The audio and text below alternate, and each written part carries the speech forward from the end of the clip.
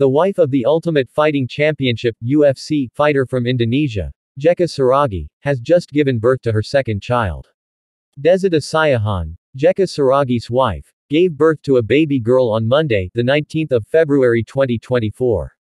Jeka Saragih conveyed the good news via his personal Facebook account. It can be seen in his post that Jeka is very happy taking photos with his newborn daughter. Jeka also shared the moment when he and his first son and his wife were taking photos in a hospital delivery room. "Hopefully you will become a child who fears God," wrote Jeka. Jeka's post was flooded with congratulations from his relatives. Jeka then asked the public to pray for his wife and newborn child. He then mentioned the name Jeslin Saragih, which was intended as the daughter's name.